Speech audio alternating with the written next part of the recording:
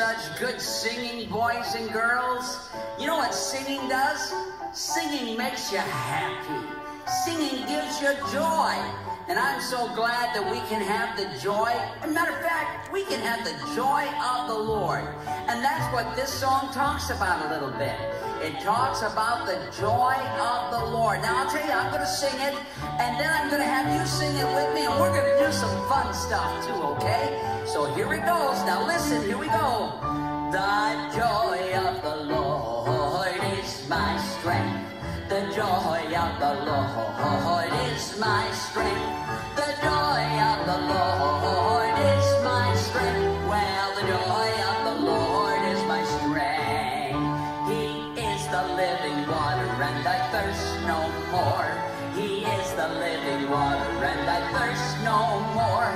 He is the living water, and I thirst no more. Well, the joy of the Lord is my strength. He fills my mouth with laughter. Ha ha ha ha ha. He fills my mouth with laughter. Ha ha ha ha ha. He fills my mouth with laughter. Ha ha ha ha ha. Well, the joy of the Lord is my strength. Isn't the joy of the Lord awesome? I love it. And you know what? Even when I'm singing a song like this, I just catch myself smiling. So I need you to help me out. Sing it with me. Here we go. On that first verse, sing it, okay? The joy of the Lord is my strength. The joy of the Lord is my strength. The joy of the Lord is my strength. Well, the joy of the Lord is my strength. He is the living water, and I thirst no more. He is the living water, and I thirst no more. He is the living water, and I thirst no more. Well, the joy of the Lord is my. He fills my mouth with laughter. He fills my mouth with laughter. Ha ha ha ha ha. He fills my mouth with laughter. Ha ha ha ha ha. He fills my mouth with laughter. Ha ha ha ha ha. Oh, the joy of the Lord is my strength. Hey, boys and girls, did you know that there's another verse? Oh, this verse is so much fun. You know why? Because we just get to laugh all the way through it. So here we go. You're going to help me laugh. Are you ready? Let's do it together. Here we go. You ready?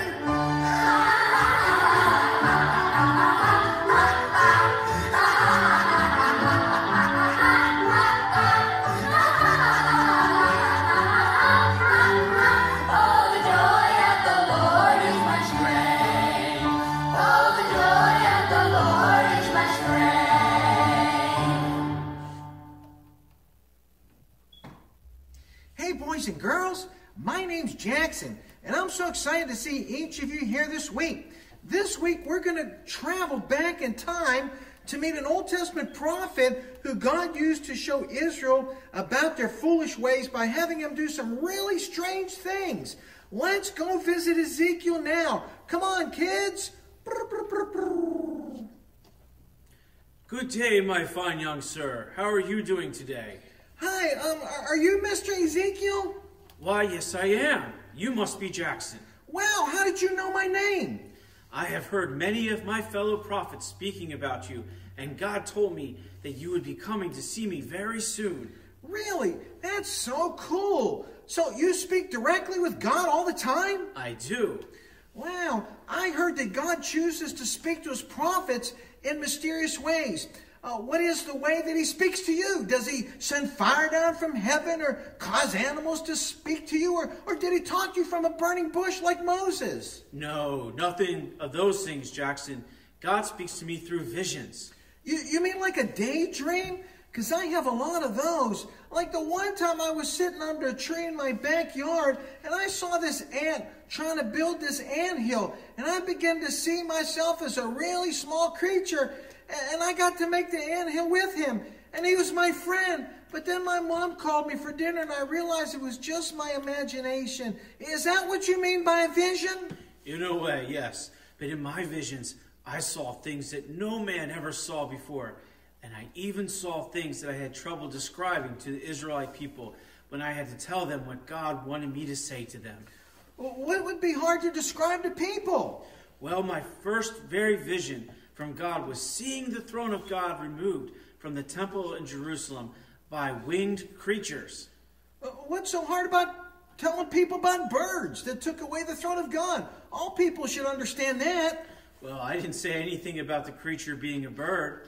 Well, what other creature flies? This was a heavenly creature that no man had seen before me. This creature had the likeness of a man, but it had 4 faces. One face was a man, one face was an eagle, the other a lion, and one of an ox. And these creatures had 4 wheels and giant wings. And as they began to fly, the wheels were turning in different directions, and the throne of God began to go out of the temple. Wow, that's quite a creature. I don't know if I would have remembered all those details when it came to telling the people. When God asks you to tell someone something or to do something to warn someone, then he will give you the strength to give the people an accurate description of what he wants presented to them. Well, what kind of vision did this mean? Because you have me completely lost. It sounds kind of like a nightmare. It's kind of scary. Well, this vision meant that one day soon God would be removing himself from the temple to be with his people in Babylon, and that the temple would one day be destroyed because of idolatry, and that his chosen people had chosen to do worship idols instead of worshiping the one true God. Oh, yes. Last week I visited Jeremiah, and he told me that the people worshipped other gods, which is called idolatry. That's really a scary place to be in. It really can be. But we are still asked to follow God and trust that what he wants to show us will help us to have the strength to serve him and to help turn people towards him. Well, that's so true. But I do have another question for you. Sure, Jackson. What can I answer for you? Well, what do I do when I'm given a really strange task to do, and I feel like I'll be too strange doing it? What do you consider a strange task, Jackson? Well, you see, my grandpa asked me to help him chase away the crows in his field. At first it sounded like fun, but the other day it got really hard to scare them away. I think that they have gotten used to seeing me, so I'm not scary anymore. I decided that I should quit, but my mom said that I should stick to it. What do you think that I should do? I believe also that you need to stick to it. If I stopped trying to reach the Israelites for God, then some of them would have never turned back to serving the one true God. But God only sent you to see visions to tell them, right? Actually, Jackson, God would ask me to do some pretty strange things as well. Like what? First, God asked me to build a little city and show it being attacked. But they didn't listen. And then God asked me to cut off all my hair. Part of it I burned, and the other part I cut up with a knife. And the third part I threw up in the wind, and it blew away. These were pictures of ways that God was going to judge Israel. Well, those things do seem strange. But nothing as bad as dressing like a scarecrow like I had to and running through the fields yelling at birds. Well, I wasn't finished with the story, Jackson. God also had me lie on my left side for 390 days. Then God asked me to lay on my right side for 40 days. Finally, he asked me to make myself spoiled food and eat it in front of the people. Wow, that is some pretty crazy stuff. So you ended up lying down for 430 days? Man, that's over a year of lying on your sides. Why did God want you to do that? The length of days that I was laying down on my sides represented the amount of time that his people had sinned.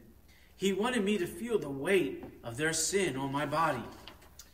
Wow, the weight of their sin, that sounds a lot like Jesus, what he went through when he was dying on the cross. That's right, Jackson. But the difference is Jesus took on all sin for all people, for all times. The weight on his shoulders would have been so painful to bear for just one man. And he did it to be the final sacrifice for his people so that we can all go to heaven one day when we die. God is a caring Father. He sure is, Jackson. But wait, you said that God didn't give up on his people. So what happened after you did all those crazy things? Did people immediately turn back to God? Actually, the people still failed to see the grace of God, and the city of Jerusalem was taken over, just like God had warned them from the very beginning. Wasn't Jerusalem the capital of their nation? What happened to the Israelites after Jerusalem fell? God showed me a vision that gave his people hope for the future. Well, what was that vision? It must have been pretty cool. It sure was.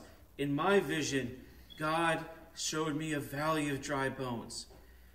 And those bones then took on flesh. And they started to look like you and me? Wow, I wish I could have seen that. Exactly. But the people that were created didn't breathe yet. Then God came down out of heaven and gave them the breath of life. And those bodies began to walk around and worship God right there in that valley. Wow. And what did this vision mean? It meant that one day God would recreate his people and they would once again praise him and he would come back to them. He also showed me visions of all the evil nations in the world being defeated so that everyone can worship the one true God. Wow, that's amazing.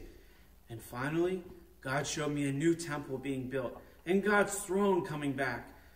This showed us that one day God would come back to dwell with his people in the restored land that he created. Jesus will someday be the king of the whole world when he returns to set up his whole kingdom. Wow, I can't wait for that day, Mr. Ezekiel.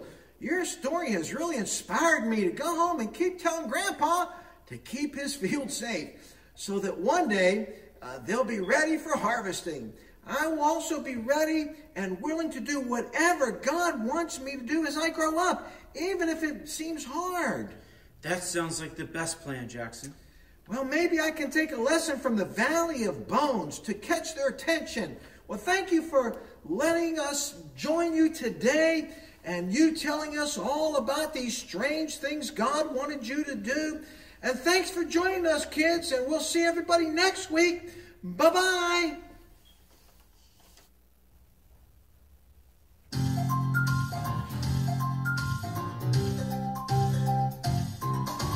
Bones